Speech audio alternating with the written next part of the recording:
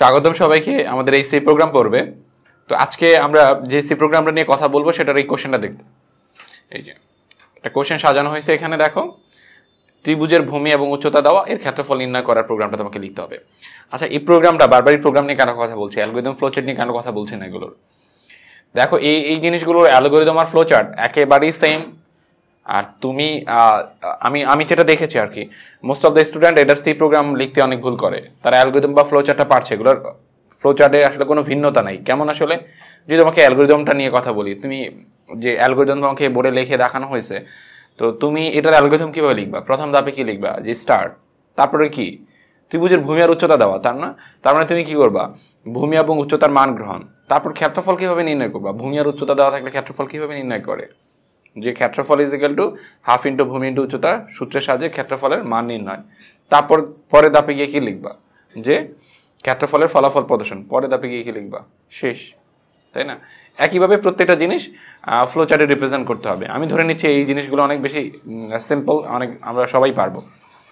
তারপরে সমস্যা হলে আমাদের ভিডিওর কমেন্টে জানাবা, করে দেওয়ার ট্রাই করবো। তো এখানে আমরা এটার সি প্রোগ্রামটা আজকে ইমপ্লিমেন্ট করবো, যে ভূমি আর উচ্চতা দেওয়া থাকলে সি প্রোগ্রামটাকে কীভাবে ইমপ্লিমেন্ট করতে হয়। তো তার জন্য আমরা চলে যাব, আমরা কোড বক্সে চলে যাব। এখানে কোড বক্স, ধরো কোড বক্স চলে যাব।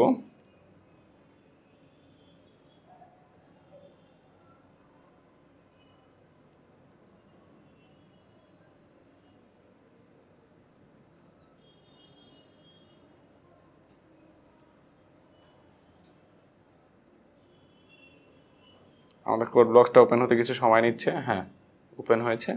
তো আমরা তারপর ফাইলে যাব, নিউতে যাব, তারপর প্রজেক্টে যাব। আমি দুইভাবেই কাজ করে দেখানোর ট্রাই করছি, প্রজেক্ট অথবা এমটি ফাইল নিয়েও কাজ করা যায়। Console application, next, C program choose করবা, তারপর নেক্সট করার পর নাম দিবা, ধরো TRIANGLE, ট্রায়াঙ্গেল এরিয়া। প্রজেক্টের নাম দিলাম AREA, এরিয়া, তাই না? Triangle area. তারপর সেভ করবো কোথায়? দেখো ডেস্কটপ। এখানে তোমার যদি সিলেক্ট করা না থাকে, এইখানে প্রেস করে সিলেক্ট করে দিয়ে আসবা। এইখানে যে ড্রাইভে তুমি এই জিনিসটা রাখতে ইন্টারেস্টেড, সেই ড্রাইভটার লোকেশন এখানে বলে দিতে হবে, প্রেস করে দেখা দিতে হবে ফোল্ডারের পাথ সহ। যে এখানে দেওয়া আছে, তুমি জাস্ট প্রেস করলেই ফোল্ডার এখানে পাথটা দেখাবে। যে তারপর দেখো নেক্সটে যাবা। হ্যাঁ, ওকে, ডান। তারপরে এই যে সাইডে চলে আসছে মেন। তারপর আমরা কি করব? যে দেখো এই আননেসেসারি জিনিস যেগুলো আমাদের প্রয়োজন নাই সেগুলো আমরা ডিলিট করে দিলাম। মেন এর সামনে থেকে ইন মুছে দিলাম, এগুলো আমাদের লাগবে না। এখন দেখো এখানে দেখো তোমার কোশ্চেনটা কেমন ছিল, আমি কোশ্চেনটা একটু দেখাই। যে তোমার কোশ্চেনটা ছিল এমন যে ত্রিভুজের ভূমি এবং উচ্চতা দেওয়া। আচ্ছা, ভূমি উচ্চতা যদি এক্সাক্ট প্রোগ্রাম করতে চাই, একদম এক্সাক্ট প্রোগ্রাম করতে চাই, ভূমি এবং উচ্চতার মান পূর্ণ সংখ্যা হতে পারে, দশমিকে হতে পারে, তাই না? তার মানে ডেটা টাইপটা কি হওয়া যৌক্তিক? ফ্লট হওয়া যৌক্তিক, তাই না? তো তুমি যদি ধরে নাও যে আমি ভূমি আর উচ্চতার মান কখনো দশমিকে নিব না, যে আমি ভূমি আর উচ্চতার মান অলওয়েজ পূর্ণ সংখ্যায় নিব, দেন তুমি ডেটা টাইপটাকে কি ডিক্লেয়ার করে রাখতে পারো? ইন ডিক্লেয়ার করতে পারো। কিন্তু এভাবে থাকলে কিন্তু ফ্লোট দিয়ে করাটাই যৌক্তিক। তো কারণ তোমার ভূমি এবং উচ্চতার মান কি হতে পারে? দশমিক হতে পারে, পূর্ণ সংখ্যা হতে পারে। ইউজার যাতে দুইটা জিনিসের জন্য সে একটা রেজাল্ট পায়, পূর্ণ সংখ্যা দিলেও একটা রেজাল্ট পায়, আর দশমিকের জন্য একটা সে রেজাল্ট যাতে পায়, তাকে আমি সেই ধরনের প্রোগ্রাম করে দিব। দেখো এখানে যাওয়ার পরে তুমি জাস্ট এখানে ফ্লোট, FLOT ফ্লোট, ধরো বেস, কমা হাইট, HIGST হাইট, ধরো হাইট। তো এইখানে হাইট, তারপর হচ্ছে এরিয়া, AREA এরিয়া, তারপর ধরো সেমিকোলন প্রোভাইড করলা। সেমিকোলন মানে স্টেটমেন্টটা এখানে ক্লোজ। তারপর প্রিন্টএফ দিয়ে আস্ক করবা, প্রিন্টএফ যে এন্টার ইউর বেস। আমি একটু আলাদা করে দেখাই আজকে। তারপর স্ক্যানএফ, তারপর তুমি এটার ভিতরে ডাবল কোটেশন পার্সেন্ট মানে ইউজার ডেটা নিতে চাচ্ছে কোন ধরনের, ফ্লোটিং টাইপের, সেই ডেটাটা নিয়ে রাখবে কোথায়? এই যে মুখে বলছে রাখার জন্য কি অ্যান্ড সাইন কোথায় নিয়ে রাখবে? বেইজে রাখবে, কারণ বেইজ তার একটা ভ্যারিয়েবল ছিল। তো তারপর একইভাবে ধরো এই দুইটা জিনিস আমি কপি করছি, কপি করছি, তারপর পেস্ট করে দিচ্ছি নিচে, হুবহু একই জিনিস এডিট করে দিব, এন্টার ইউর হাইট বলবো। হাইট আমাদের লেখা আছে, জাস্ট তুমি করতে পারো কপি করে এখানে জাস্ট বলে দিতে পারো, তাই না? হ্যাঁ, তো এইখানে দেখো তারপর হচ্ছে তারপর হাইটের মানটা নিয়ে কোথায় রাখবা, জাস্ট হাইট HEIGST হাইটে রাখবা, জিএসটি। হ্যাঁ, তারপর হচ্ছে দেখো এরপরে তোমার কাজ কি, তার ক্ষেত্রফলটাকে ক্যালকুলেট করে আউটপুটে দেখানো। সে শুধু তোমাকে, একজন ইউজার শুধু তোমাকে এই দুইটা জিনিসই দিবে, বাকি কাজগুলো অ্যাজ এ প্রোগ্রামার হিসেবে তোমাকে করে দেখাইতে হবে। তো দেখো সেটা কিভাবে করবা, এরিয়া ইকুয়াল মানে কার মানটাকে হাফ ইন্টু হাফ বলতে তুমি 0.5 ডিরেক্ট লিখতে পারো, 0.5 হাফ মানে 0.5, হাফ ইন্টু এই যে into base into height HEIGST height, কমা। দেখো কি করলাম, হাফ ইন্টু ভূমি ইন্টু উচ্চতা, এদেরকে গুণ করে গুণফলটাকে কোথায় রাখতেছো, এই যে এরিয়াতে। এই যে আমি মুখে বলছি রাখছি বা কোন একটা জায়গায় স্টোর করছি, এই কাজটা কে করে দিবে প্রোগ্রামেটিক্যালি, এই যে ইকুয়াল হচ্ছে অ্যাসাইনমেন্ট অপারেটর। এখানে এদেরকে গুণ করে গুণফলটাকে এরিয়াতে অ্যাসাইন করবে। আর যদি উইদাউট কোনো ফাংশনের ভিতরে, যে আমি যখন স্ক্যানএফ ব্যবহার করে রাখতেছি তখন কিন্তু আমি অ্যান্ড সাইন ব্যবহার করছি। স্ক্যানএফের ভিতরে রাখা মেমোরি লোকেশন নির্ধারণ করে দেয় এই যে %, এটা আমরা অ্যান্ড সাইন বলি, কিন্তু অ্যান্ড সাইন বলাটা কিন্তু ঠিক না, অনেকগুলো পর্বে কথাটা বলেছি।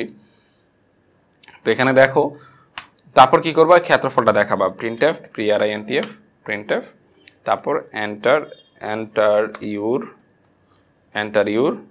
Triangle area, TRIANGLE triangle area equal %f। তারপর কি করবা, এরিয়াটা কোথা থেকে দেখাবা, এই রেজাল্টটা কোথায় আছে, এরিয়া ভ্যারিয়েবলে। এই জায়গায় এই %f লেখার অর্থ কি, ইউজার % মানে প্রিন্টএফের ভিতরে % মানেই হচ্ছে ইউজার ডেটা দেখতে যাচ্ছে। তোমাকে ডেটা একটা কমন ওয়ার্ড, এটা কমন নাউন বলতে পারো, কিন্তু তুমি স্পেসিফিক করে দিতে চাচ্ছ কোন ধরনের ডেটা, এই যে ফ্লোটিং টাইপের ডেটা, সেই ডেটা সে কোথা থেকে দেখবে, এরিয়া থেকে দেখবে। এরিয়া তার মানে এই কমা দিয়ে এরিয়া বলতে হবে, কারণ ডেটা অনেক কিছুতেই রাখা ছিল। অনেক কিছু বলতে কি বোঝাচ্ছি, যে বেইজে ডেটা রাখা ছিল, হাইট ভ্যারিয়েবলে ডেটা রাখা ছিল, এরিয়াতে ডেটা রাখা আছে।